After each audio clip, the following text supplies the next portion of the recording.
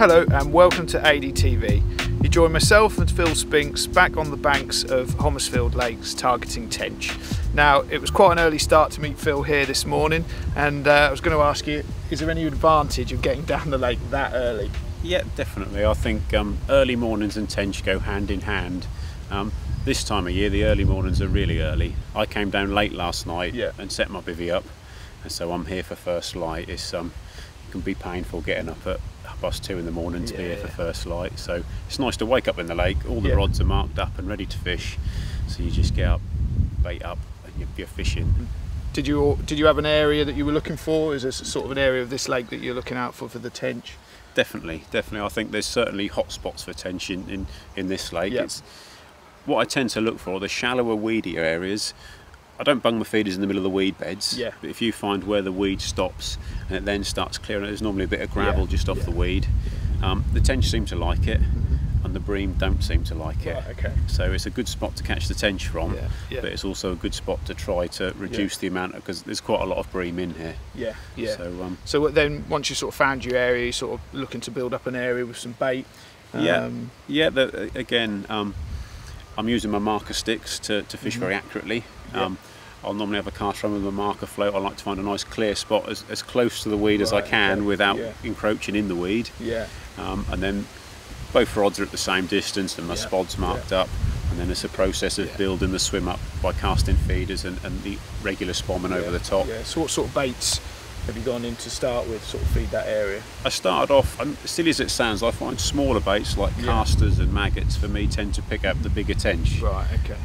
And it worked fine first thing this morning. Straight away the first few bites were all Tench, and it was all looking quite good, but the more bait I started to put through the swim, the more roach they got started a flavour for it. And so a bit later in the morning to stand a better chance of the Tench, I've done away with I was using the fake rubber casters on a hair rig. I've done away with those, and we've used little 12mm boilies just to try and target the Tench amongst all the roach. If I cast a feeder out there now with maggots or casters on, before I even get the bobbin on, the roach are on there. Okay, and what sort of rigs you said sort of you've moved over? So you were fishing sort of feeders with the rubber maggots, or? Yeah, I've used 3 different rigs since I've been here. I started off with inline maggot feeders, and hair rig rubber casters in conjunction with those. And that was fine. I've caught a couple of Tench doing that. I felt the maggot feeders were attracting even more and more roach in the swim. This doesn't apply to every pit that you fish, but this particular pit has got a lot of roach in it, so you have to try and single out the Tench from the roach. I then changed over to little flat method feeders with the rubber casters. And again, I've caught a couple of Tench on that method, but then more and more roach have turned up to the party as more and more bait goes in the swim.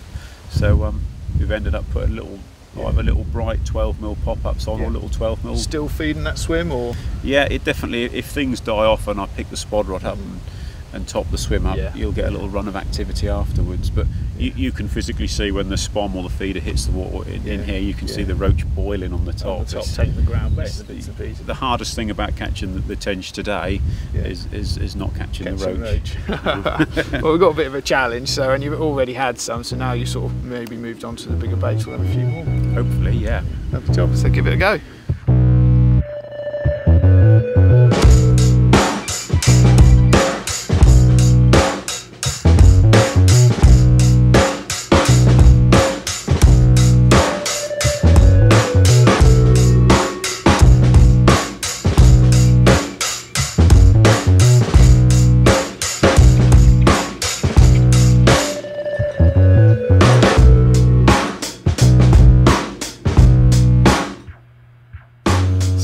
Here's the result from a cracking morning's Tench fishing.